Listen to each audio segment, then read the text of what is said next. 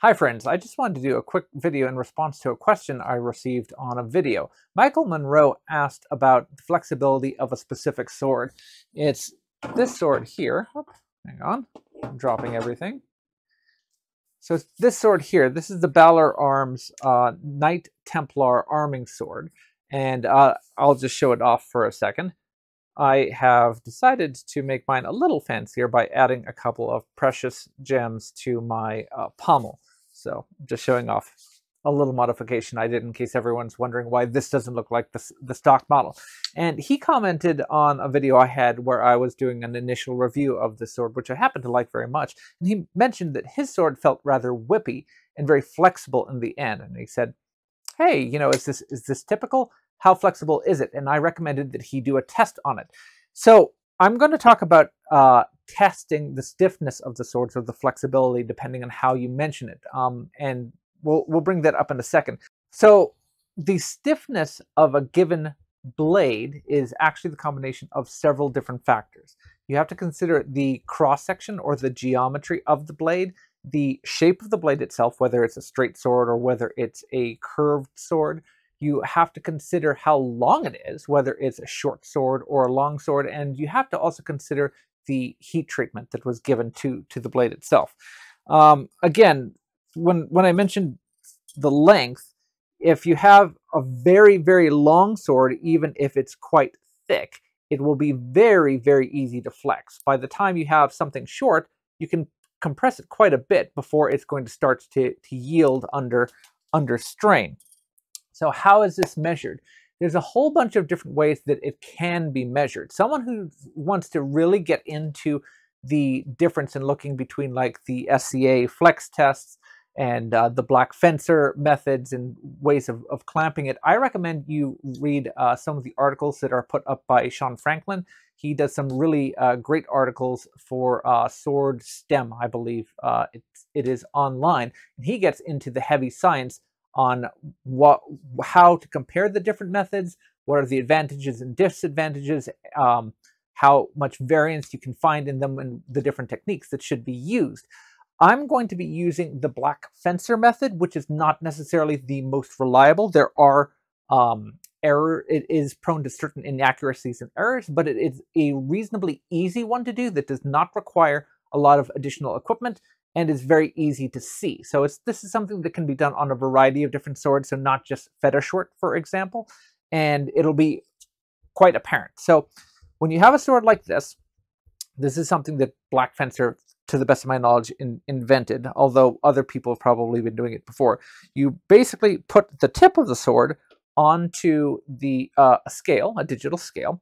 Then you apply force directly to the pommel. And again, other people may choose to put force in a different location, but for the purposes of this test being consistent, we're putting the force on the pommel, and then you apply force straight down into the tip until the blade starts to flex and bend. And again, different manufacturers may have different ways of measuring it. I've seen ones where they have a fixed load, so they test the sword and see how much it bends at 10 kilograms or at 20 kilograms and see how far it bends, and they'll rate their swords that way.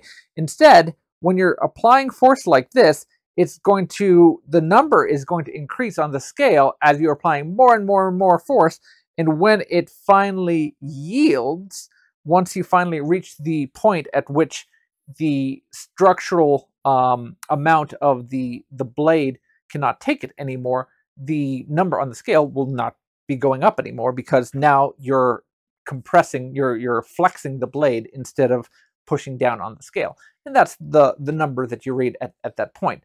And again, different types of blade construction will flex differently. For example, so here I have a long sword, and it has a lot of distal taper. So it starts off thick and it ends thin, and as I flex it, it flexes where you'd want a long sword to flex, in the distal portion, in the last quarter or so of the blade. However, with this messer exhibits very little distal taper, and as a result, when I flex it, it flexes much close to the center of the blade, like you'd see in some types of knives and machete. it doesn't exhibit the same type of flex right here in the foible of the blade. Another example is this flamberge. This flamberge starts at just over 4 millimeters here, and by this point here, it's still maybe 3.5 millimeters or so. And when I flex it, it flexes pretty much right in the middle, almost as if it's just a simple bar. So that's something to keep in mind. Even if you're reading a number on a page from a manufacturer, that might not tell the whole story of the flexibility of a given blade. You sometimes have to look at the dynamic properties of it to see where the blade's flexing in order to make sure that it's giving the right performance for you.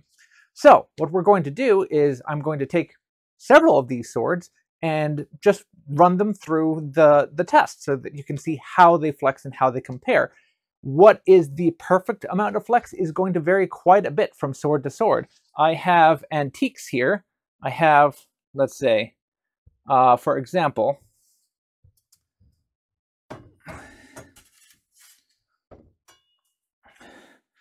I have an antique that flexes quite a bit.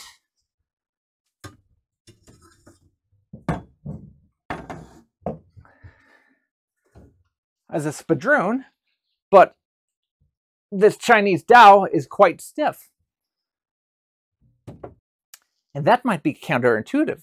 Everyone might think that the wide-bladed, very thin Dao would be the very flexible one, and the narrow, very kind of thick spadroon would be the very stiff one for thrusting. But it's the opposite with my antiques. So just because you look at a sword, you can't always tell exactly how stiff the blade is going to be, or what it's intended to be, without knowing the context behind its construction, the type of metallurgy, the type of heat treatment it's going to have. But I have some Albions here. I have some swords from different makers. I have some custom swords. Let's do a quick survey and see how they hold up. You'll forgive shooting vertically, but this is the best way to capture it. So, starting off with that same Balaur Arms sword, the little pad I have is a little paper pad, and this weighs 200 grams, so we can subtract 0.2 kilograms from any measurement that we have. So I put it in directly, and I start applying force. And this is not enough force to get my scale on, so I'll just activate the scale. There we go. And it stops at 9.2, so it's 9 kilograms. For science, I'll try it one more time.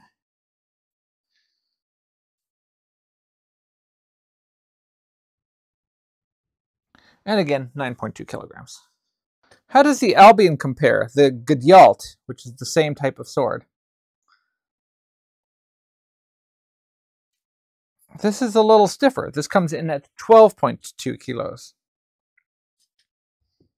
In my last video featuring the winter cutlery sword, there was a debate as to if this sword had a set in it or if it was flexing under its own weight. I can tell you now it's got a little bit of a set in it. It does seem stiff enough that it is not flexing under its own weight. Let's see how stiff the Eric Usland winter cutlery type 18C is. And again, this has been used by Philip Martin and others, so for it to have been beaten up, I'm not faulting the sword or the maker.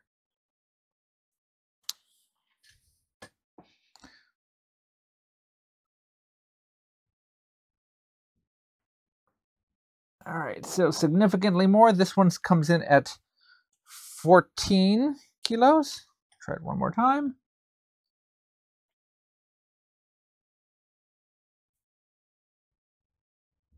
That one only came through at 13 kilos. Let me try it one more time. Yep, 14 kilos. And now the Albion Oakshot.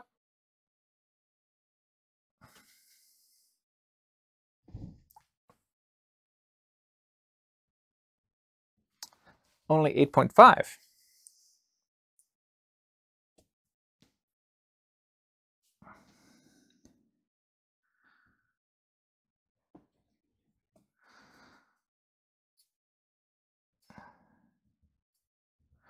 Yeah, 8.5. Now that's funny because I don't think I've tested the stiffness of this before.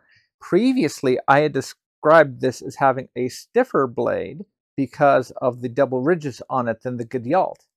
Yet, obviously, that is not the case. This is not as stiff a blade as the Gudyalt.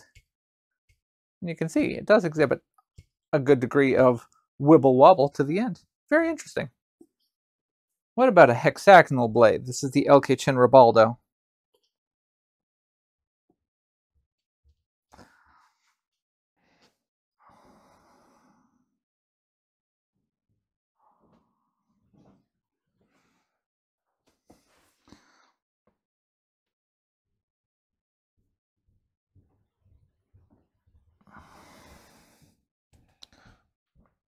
All right, 11.6 on the first go.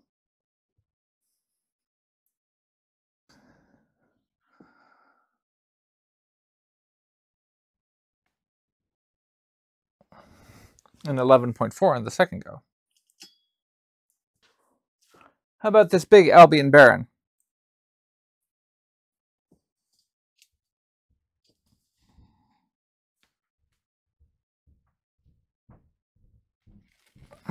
It's about 12.5. Just for fun, what about this Chinese sword? Here's the Snow Peak Republic era Jian from LK Chen.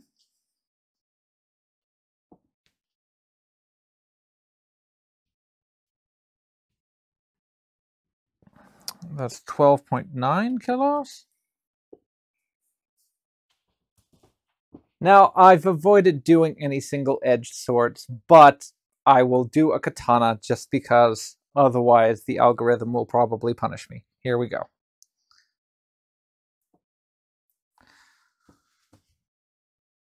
I have to turn it this way.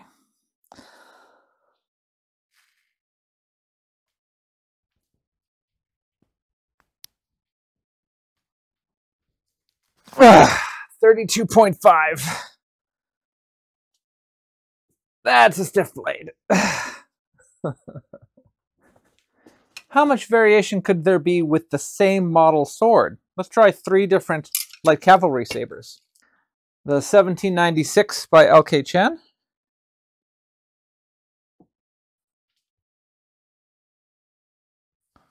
Six kilograms. The 1796 by Windlass. 9 kilograms.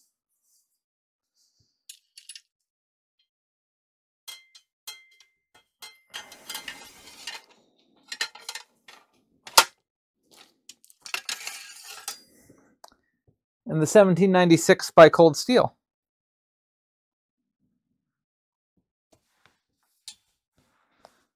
Ah! 18.5 kilograms. Cold Steel, what are you doing?